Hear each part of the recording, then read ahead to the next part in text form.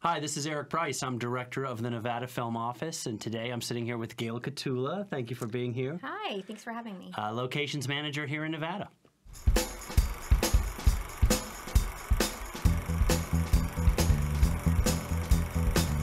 Gayle, thanks for being with us and doing this podcast. We really appreciate it. Thank you. Thanks for having me. So we talked a little bit about it as we were getting started. Kind of the purpose of the podcast is just to get more information out into the community, to introduce the community to people like you who are working here, people that may not know you.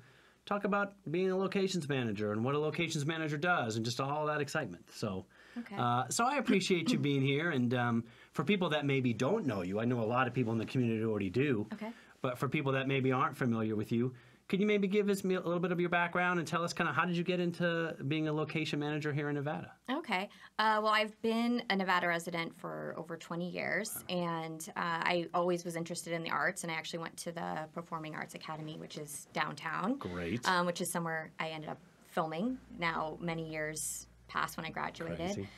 So I always was interested in art and design, and I studied art at UNLV.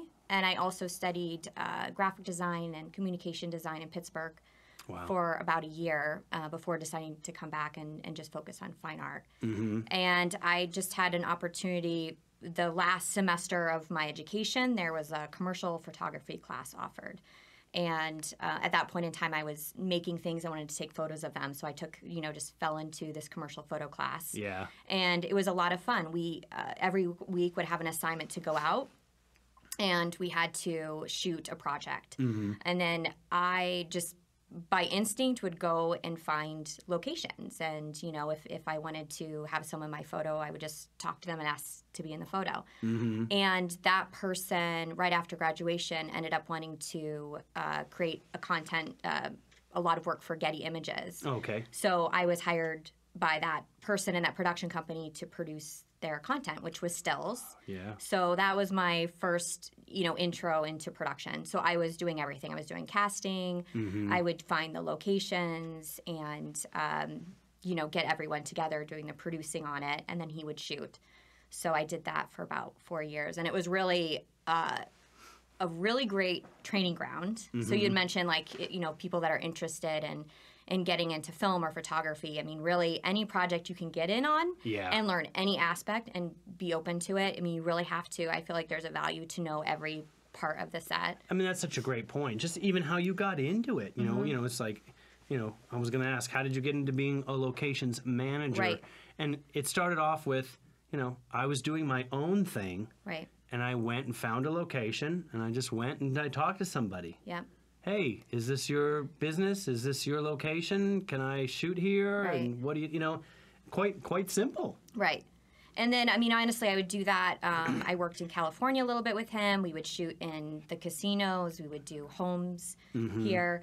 And then solely from that work, I would get production companies that maybe he had worked with or other photographers that started coming to me and just say, I just need a location. I don't need you to produce, but we want to come to and film a motel in Las Vegas. Okay. And they were doing stills. So then I would work. I said, not a problem. And I would work with that producer to help them find the locations and do the permits. So that slowly started to happen. And then the more I grew, I reached out to some of their location managers that I worked with that needed seconds on shoots. Because once you start getting a critical number, I would say, of people on set, or you start dealing with more than, so when things I was working, I was maybe one location a day, or, and we were shooting over 3 days. But the bigger the shoots, you may be shooting in 3 locations in a day. So you need more than one person. Yep. Especially if you want to do it properly. And, we did the Jason Bourne film, and there was 1, 2, 3, 4, 5, 6. I mean, I'm trying to count all the location managers that were on that, right? And the various units, just because the scope of it. And but what you say is fascinating to me, and fascinating to I think people that are listening, is just the way you went from starting out to where you are now was a very kind of holistic approach to. I needed a location for my project. I found it. I coordinated it. I started working with someone. I kind of grew up with them, and then I was able to go out on my own, and then I started bringing in other people to work with me, and then they'll graduate and go out on their own. It's kind of how the business works, right? Yeah, and the people then, as I started working on bigger shoots, I had some really great mentorship with, learning about how to shoot. There's commercial with cars and dealing with police and ITC and things like that. So the bigger your project gets, the more elements you have to understand about the location. But it's really been just a growing process. I didn't start on those things. I started on smaller things, and you just learn. And the other thing is I didn't say no to a lot of things. I mean, I really tried my best on any project that I had to do the best I could. So important. And do really any role, even if maybe it wasn't required of me to make something happen. That's so important. What you mentioned is, I didn't say no. And maybe we could talk a little bit about that. You've said so much that I want to talk about. But the idea that when you're on set, that having attitude of like, what can I do to make this a more successful production? It's not about, that's not my job, and this, yes, to a certain extent. You don't want to step on anybody else's toes. Exactly. Obviously, that's your job. But, for someone beginning in the industry, the attitude of, I'm here to work, and I'm here to contribute, and, what do you need me to do? And that attitude is what will move you up through the ranks, I think. Right. Yeah, absolutely. Because, even in locations, there's a lot of logistics. There's a lot of things that are going to change. There's a lot of problems that are going to present, from your permitting to locations saying no to you. Yeah. And so it's like you have to be adjusting to all of those circumstances. And so I think the best personality to be a location manager is someone who can be a problem solver, right? You want to be a problem solver, not a problem causer. Right. And that's what will not get you hired back. Right. But by solving problems, you become the resource everybody goes to. Right.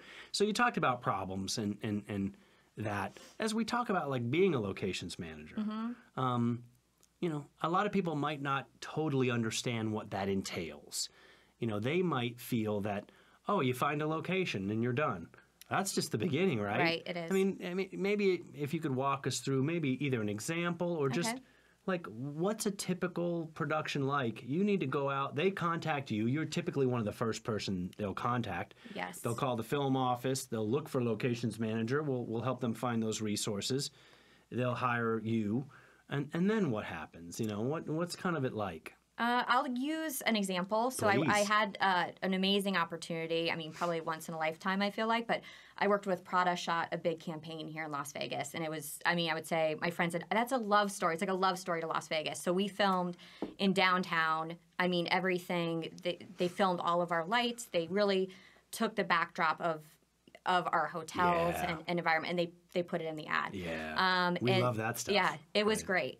So as far as that shoot, there were we actually had 2 location managers and then another one hired on, and actually the production company had their own location managers. So there's a lot. It was a lot of moving parts. It's a big shoot. We had probably 3 locations a day, if not more, and then they were also shooting stills. So as far as locations, being overseeing that, you're not only in the initial phases, reaching out to the locations to scout them. Finding the locations to begin with. Right. So finding them. Then you're also negotiating the contracts, which, it's kind of a slow process because when you start working on the film, the commercial, they may not know everything they want to do. So you're trying to have dates kind of locked in softly. Then from there, as you're kind of moving forward with the shoot and you know more of what they need logistically, you're going to start looking for parking. On this shoot, there was a lot of street closures that happened that we needed police. So we also had to get police permits. You're arranging the times that people are meeting you and then releasing them. You are working with, in that case, we actually had wet downs. So we actually worked with the city on that for streets. Yep.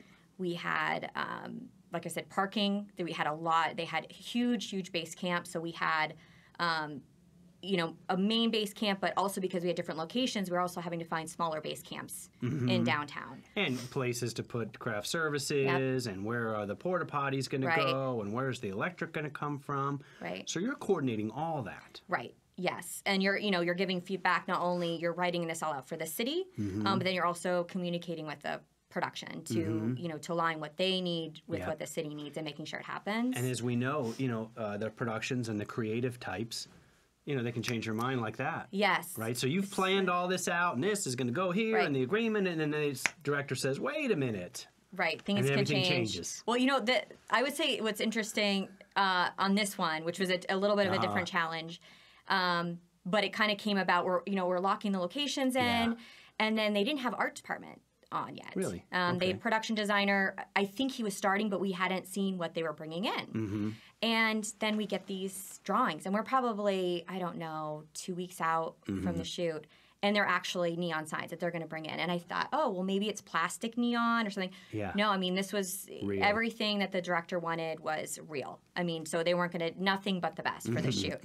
So at that point with Prada, they were designing this dinosaur logo that was going to be in all of the women's wear. Okay. And so they sent us this picture. They said, well, we need to install this now on the top of one of downtown's buildings because we're going to see it through the window for one shot.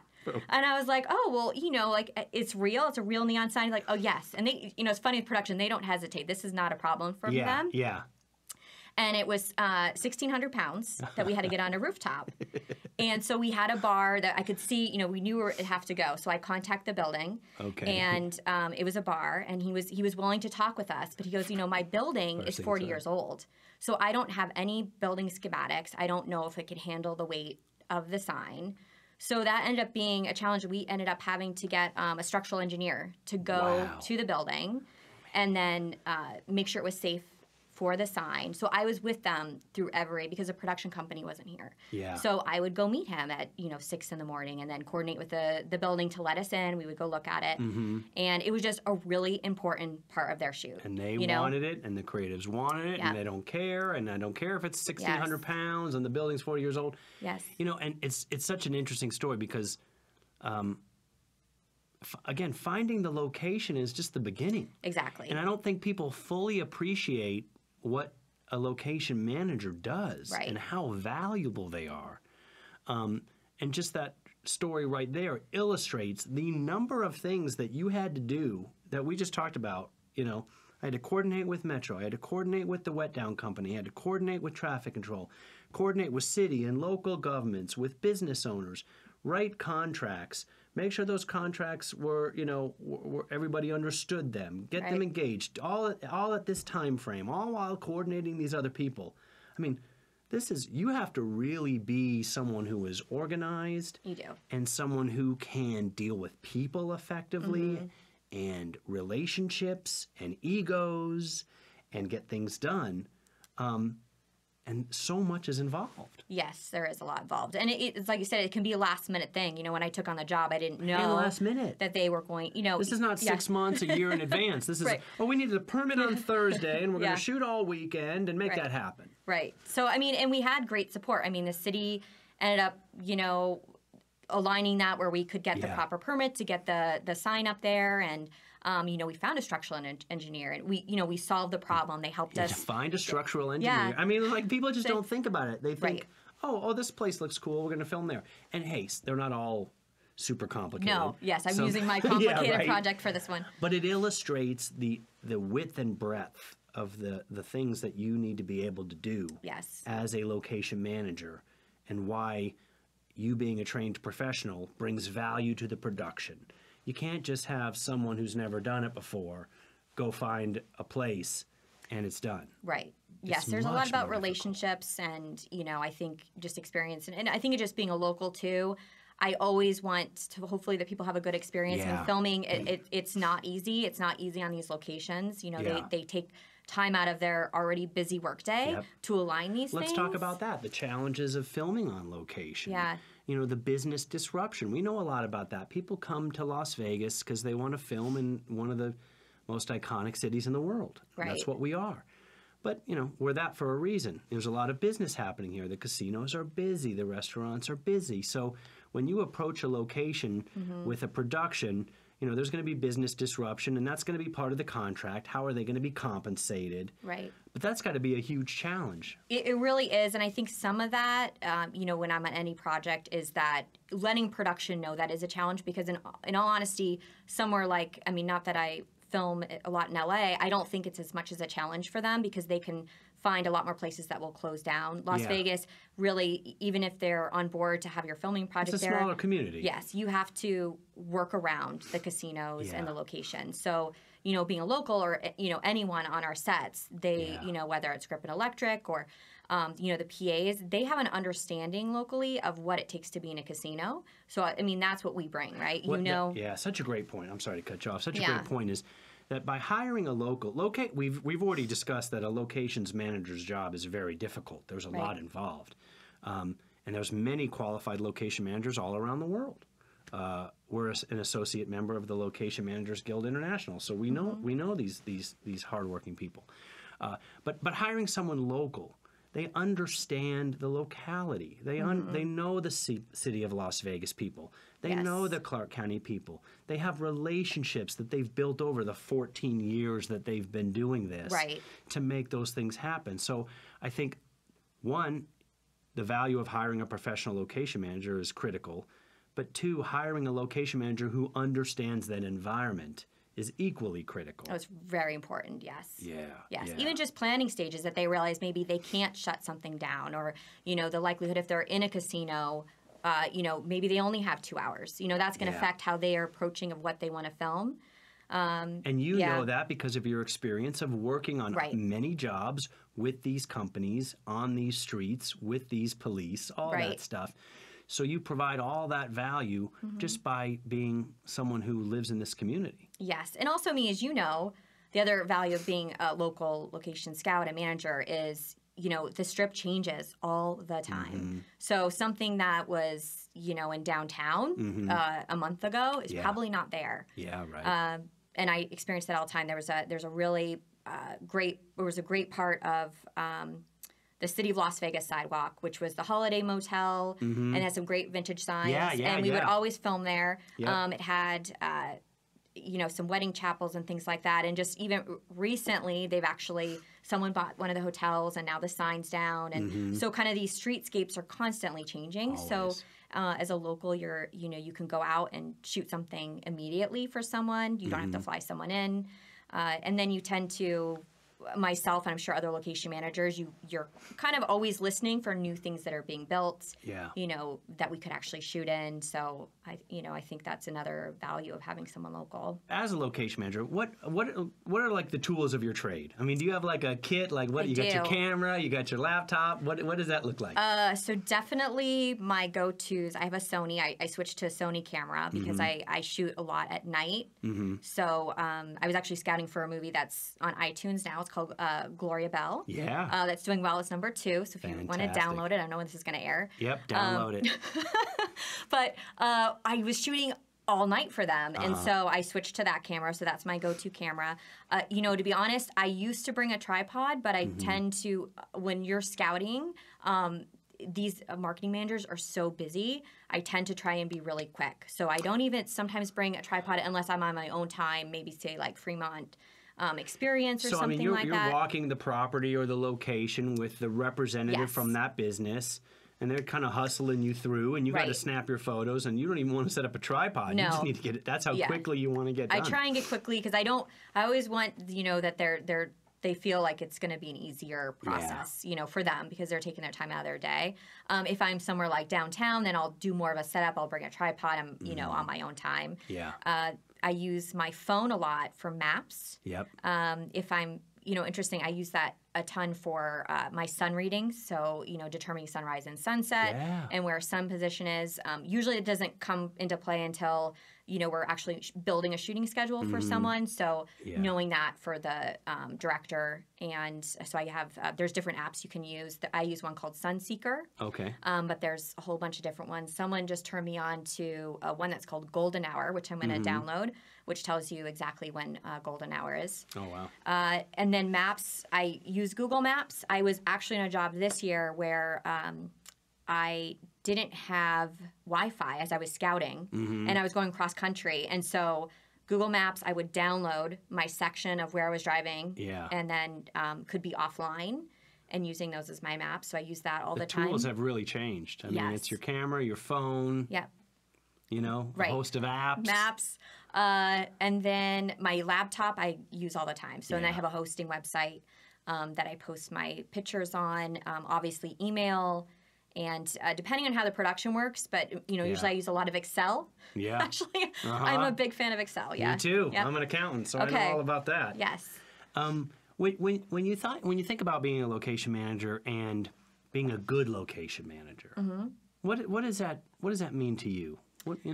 I'm going to go towards the things I really like about it, which would be what I've enjoyed is I get to work a lot with the art department. I get to work with the story. So I think the big thing for me is, matching what someone's envisioning with that story. Is there a mood of it? What are the camera angles? And then figuring that out for them. Because I'm the first person here that is seeing and like creating those frames for the DP or the director. So for me, that's, that first impression. That's to me the best part of my job is when I'm out there creating that or showing them what's here. That's, hands down my favorite part of what I do. Yeah, and that's what gets you enthused to want to do it every day. Exactly. From a production standpoint, so maybe flip the script a little bit and say, if I'm the producer and I'm looking to hire a locations manager, what do you think they look for when they're hiring? We talked about all the different things that you need to do. Right. But like, what makes a good location manager in the eyes of a producer? Who are they trying to hire? I do think that there is often an appreciation for having someone local because there's some logistical issues that they want to understand. So they know if they hire someone local, they'll have a better knowledge. Like, let's say you're filming at Valley of Fire. You've been out there. You maybe know that the cell phone service doesn't work before they do. Just that stuff alone is so valuable. So I think, a lot of times they'll want that local knowledge. It could be that you've done similar work. So maybe if they're shooting a car commercial, they'll want to know that you've done a car commercial. Yep. So oftentimes I'll try and find out what they're shooting and then maybe what I've done in the past that would align to their project. Show them how you have done things in the past that they're looking for to make it simpler and easier for them. Right. So, like a reality show would be different to scout for than a feature versus a commercial. So that information is important to get from them. So then you can say, I've worked on this project that's similar. Yeah. Or I've done a scout, cross country. So I know how to go cross country and scout roads for you. Right so those kind of things. And being a good communicator, I would think, there's so much back and forth in those early stages.